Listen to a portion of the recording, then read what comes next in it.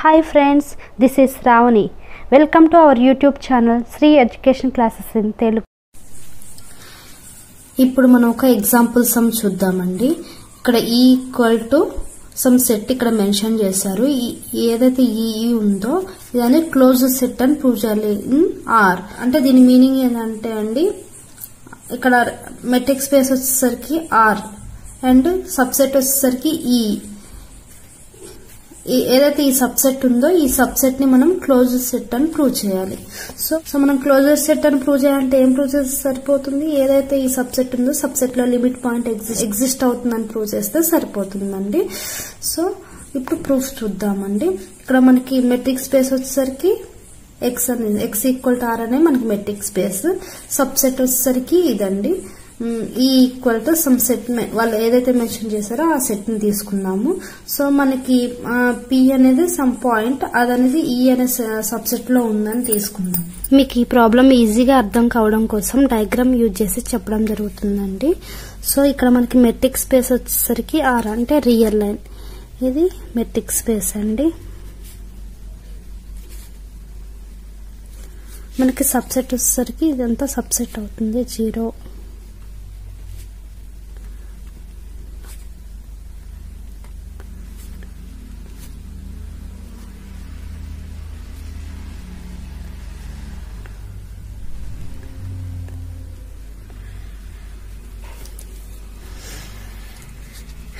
ఇది మనకి metric space real line అనేది ఇక్కడైతే వాళ్ళు మెన్షన్ చేశారో ఇదంతా కూడా సబ్సెట్ అవుతుందండి. సో మనం ఈ సబ్సెట్ లో లిమిట్ పాయింట్ ఎగ్జిస్ట్ అవుతుందా లేదా చెక్ చేద్దామండి. సో లిమిట్ పాయింట్ ఎగ్జిస్ట్ అవుతుందా చెక్ చేయడానికి మనం ఈ ప్రాబ్లం లో వచ్చేసరికి మనం డిఫరెంట్ కేసెస్ ని యూజ్ చేసి చెప్తున్నామండి. అందులో ఫస్ట్ వచ్చేసరికి కేస్ 1 అండి. సో కేస్ 1 ఏంటి అంటే p గ్రేటర్ దెన్ 1 అయిన కండిషన్ లో లిమిట్ పాయింట్ ఎగ్జిస్ట్ అవుతుందా లేదా చూద్దాం. సో p గ్రేటర్ దెన్ 1 అంటే ఏంటండి, p గ్రేటర్ దెన్ 1 అంటే ఏదైతే పాయింట్ ఉందో పి అనే పాయింట్ 1 కంటే అబోవ్ తీసుకున్నప్పుడు 1 కి అబోవ్ తీసుకున్నప్పుడు ఇది సపోజ్ ఇది పి అనే పాయింట్ అనుకుందాం. ఇది పి యొక్క నైబర్హుడ్. ఇది పి నైబర్హుడ్ వచ్చేసరికి ఏమవుతుంది, P minus R P plus are అనే పి యొక్క నైబర్హుడ్ అయితే, so if P greater than 0 with are అనేది with radius are greater than 0, ఆ నైబర్హుడ్ యొక్క పాయింట్ నుండి ఏదైతే ఉందో ఈ డిస్టెన్స్ అనేది ఆర్ అయితే, సో దీని యొక్క నైబర్హుడ్ ఏమవుతుంది, P minus R P plus are అవుతుంది. సో ఇప్పుడు ఈ నైబర్హుడ్ లో ఈ సబ్సెట్ కి సంబంధించిన ఏమైనా పాయింట్స్ వచ్చే అవకాశం ఉన్నాయా అండి, లేవు. ఎందుకంటే మనకి రియల్ నెంబర్స్ లాగా 2 మధ్యలో రేషనల్ నెంబర్స్ ఇర్రేషనల్ నెంబర్స్ వచ్చే అవకాశం లేదు. వాళ్ళు ఒక సెట్ మెన్షన్ చేస్తారు, ఈ ఫార్మెట్ లో ఉంది. సో ఇక్కడ మధ్యలో ఏ నెంబర్స్ కూడా ఎగ్జిస్ట్ అయ్యే అవకాశం లేదు. ప్లస్ ఈ నైబర్హుడ్ లో ఈ 1 కి సంబంధించింది కానీ దీని పక్కన ఉన్న ఏదైతే ఈ 1/2 కానీ దీనికి సంబంధించిన ఏ పాయింట్స్ కూడా ఈ నైబర్హుడ్ లో వచ్చే అవకాశం లేదు. కాబట్టి so neighbourhood of P intersection E ఏమవుతుందండి, ఎంటీ అవుతుంది. అంటే కామన్ పాయింట్స్ వచ్చే అవకాశం లేదు. కాబట్టి నైబర్హుడ్ ఆఫ్ పి ఏంటిదండి, P minus R P plus are అనేది పి యొక్క నైబర్హుడ్, ఇంటర్సెక్షన్ ఈ ఏమవుతుంది 5 అవుతుంది. కాబట్టి ఇది లిమిట్ పాయింట్ అయ్యే అవకాశం ఉందా అంటే నైబర్హుడ్ లో కామన్ పాయింట్స్ లేవు కాబట్టి, అంటే ఈ సబ్సెట్ కి సంబంధించిన పాయింట్స్ లేవు కాబట్టి ఇది లిమిట్ పాయింట్ కాదు. So any P greater than 1 is not a limit point of ఈ అండి. ఇప్పుడు మనం కేస్ 2 చూద్దామండి. కేస్ 2 వచ్చేసరికి పి లెస్ దెన్ 0 అంటే 0కి ముందు ఉన్నప్పుడు ఆ పాయింట్ అనేది లిమిట్ పాయింట్ ఎగ్జిస్ట్ అవుతుందా లేదా చూద్దాం. సపోజ్ పి అనే పాయింట్ ఇక్కడ ఉందనుకున్నాం. దీని యొక్క నైబర్హుడ్ వచ్చేసరికి ఇదంతా కూడా పి యొక్క నైబర్హుడ్ అవుతుంది. సో సేమ్ ఇంతకు ముందు లాగానే ఇక్కడ కూడా ఏమైనా నైబర్హుడ్ లో ఈ సబ్సెట్ కి సంబంధించిన పాయింట్స్ వచ్చే అవకాశం ఉన్నాయా అంటే లేవండి. సో కాబట్టి ఇక్కడ కూడా పి అనేది లిమిట్ పాయింట్ కాదు. So if P less than 0 with radius అంటే ఆ నైబర్హుడ్ యొక్క రేడియస్ అనేది ఆర్ తీసుకుంటే అది 0 కంటే గ్రేటర్ దెన్ ఉంటే అప్పుడు నైబర్హుడ్ ఆఫ్ పి ఇంటర్సెక్షన్ ఏమవుతుంది, ఎంటీ అవుతుంది. సో కామన్ పాయింట్స్ వచ్చే అవకాశం లేదు కాబట్టి అది ఎంటీ అవుతుంది. సో ఇక్కడ కూడా పి అనేది లిమిట్ పాయింట్ కాదు. సో కేస్ 3 చూద్దామండి. కేస్ 3 వచ్చేసరికి ఇన్ కేస్ పి అనేది ఏవైనా 2 ఎలిమెంట్స్ మిడిల్ లో ఉన్నాయి అనుకోండి. ఇంతకుముందు ఇంత ముందు పీకి అంటే 0కి ముందు లేదా 1కి తర్వాత పాయింట్ ఉంటే ఎలా అనేది తీసుకున్నాం. ఇఫ్ సపోజ్ ఏమైనా 2 ఎలిమెంట్స్ మిడిల్లో గనక ఇన్ కేస్ పీ యొక్క నైబర్హుడ్ ఉంటే ఏమైనా కామన్ పాయింట్స్ వస్తాయా అని చూద్దామండి. So if P lies between 2 elements of ఈ అయితే సో ఆ ఎలిమెంట్స్ నేను ఈ 2 ఎలిమెంట్స్ వచ్చేసరికి 1/n 1/n+1 అని తీసుకున్నాను 2 పాయింట్స్. సపోజ్ ఈ రెండింటికి మిడిల్ లో వెనక పీ అనే పాయింట్ ఉందనుకున్నాం. సపోజ్ ఈ ఫార్మెట్ లో 1/n p <1/n+1 అని ఉందని తీసుకుందాం. సో అప్పుడు ఒకసారి గమనించినట్లయితే సో ఇది 1/n 1/n+1 కదండి. సపోజ్ పీ అనే నైబర్హుడ్ అనే ఇన్ కేస్ ఇక్కడ ఉందనుకుందాం. ఇది పీ అనే పాయింట్ అయితే దీని యొక్క నైబర్హుడ్ అది ఇది. సో ఇందులో కూడా ఏమైనా పాయింట్స్ కామన్ గా వచ్చే అవకాశం ఉన్నాయంటే అంటే ఈ ఏదైతే ఈ సబ్సెట్ ఉందో ఈ సబ్సెట్ లో ఉన్న పాయింట్స్ అనేవి పీ నైబర్హుడ్ లో ఉండే అవకాశం ఉందా అంటే లేదు. బిట్వీన్ ఈ 2 పాయింట్స్ కూడా ఏమీ పాయింట్స్ ఎగ్జిస్ట్ అయ్యే అవకాశం లేదు కాబట్టి సో పీ యొక్క నైబర్హుడ్ లో వేరే ఏ పాయింట్ కూడా రాదు. సో కాబట్టి నైబర్హుడ్ ఆఫ్ పీ ఇంటర్సెక్షన్ ఏమవుతుంది ఎంటీ అవుతుంది. కాబట్టి పీ అనేది లిమిట్ పాయింట్ కాదు.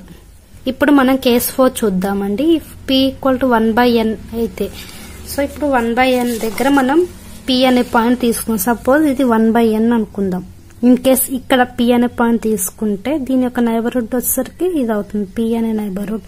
ఇక్కడ ఈ నైబర్హుడ్ లో ఈ సబ్సెట్ కి సంబంధించిన ఏమన్నా పాయింట్స్ వచ్చే అవకాశం ఉన్నాయా అంటే లేవు. కాబట్టి నైబర్హుడ్ ఆఫ్ పీ ఏమవుతుందండి 5 అవుతుంది. అంటే ఇక్కడ కూడా పీ అనేది లిమిట్ పాయింట్ కాదు. So neighbourhood of P intersection ఏమవుతుంది 5 అవుతుంది. కాబట్టి పీ అనేది లిమిట్ పాయింట్ కాదు. సో ఇప్పుడు మనం కేస్ 5 చూద్దామండి. కేస్ 5 ఏంటిదండి if P equal 0 in case P అనే పాయింట్ అనేది పీ అనే పాయింట్ 0 దగ్గర ఉందనుకున్నాం. సపోజ్ ఏదైతే పీ అనే పాయింట్ ఇక్కడ 0 దగ్గర ఉందనుకున్నాం. సపోజ్ ఇది పీ అనుకుందాం. ఈ పాయింట్ ఇది ఇక్కడ 0 దగ్గర ఇది లిమిట్ పాయింట్ అవుతుందా అండి అంటే మీరు ఒకసారి గమనించినట్టయితే మనకి ఇచ్చిన సీక్వెన్స్ ఒకసారి చూడండి. ఇక్కడ 0 1 1/2 1/3 అండ్ సో ఆన్ 1/n ఇదంతా కూడా మనకి ఇదంతా కూడా డిక్రీజింగ్ సీక్వెన్స్ 1 నుండి 1 1/2 1/3 అండ్ సో ఆన్ 1/n ఇదంతా కూడా decreasing sequence. So since 1/n అనేది డిక్రీజింగ్ సీక్వెన్స్ కాబట్టి మనకు ఇన్ కేస్ ఈ సీక్వెన్స్ లో ఒక న్యాచురల్ నెంబర్ అనేది ఎగ్జిస్ట్ అవుతుంది.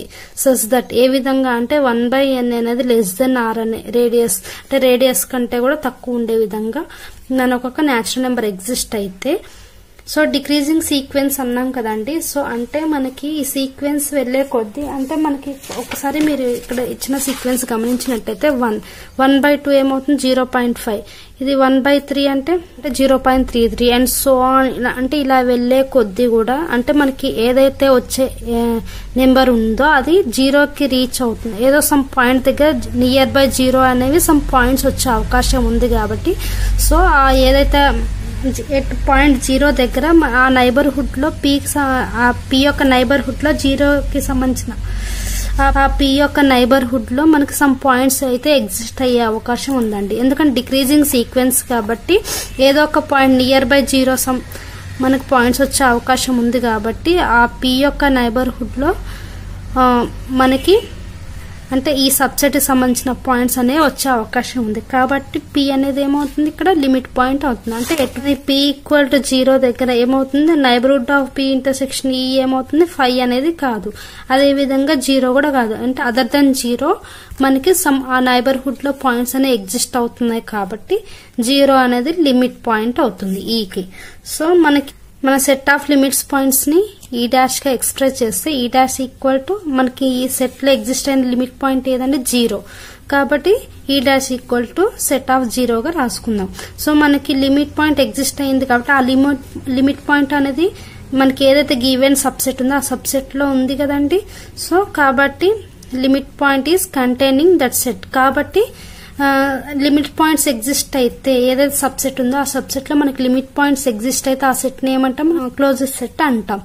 సో కాబట్టి ఈ ఈక్వాలిటీ ఏదైతే మనకి గివెన్ సబ్సెట్ ఉందో ఇది క్లోజెస్ట్ సెట్ అవుతుందండి. నా ప్రీవియస్ వీడియోలో ఐసోలేటెడ్ పాయింట్ డెఫినేషన్ గురించి ఎక్స్ప్లెయిన్ చేయడం జరిగిందండి. మరి ఒకసారి మీకోసం ఎక్స్ప్లెయిన్ చేయడం జరుగుతుందండి. ఐసోలేటెడ్ పాయింట్ అని ఎప్పుడు చెప్తామండి, ఏదైతే సబ్సెట్ తీసుకుంటామో ఆ సబ్సెట్ లో మనకి లిమిట్ పాయింట్ ఎగ్జిస్ట్ కాకపోతే ఆ పాయింట్స్ ఏమంటాం, ఐసోలేటెడ్ పాయింట్ అని చెప్తాం.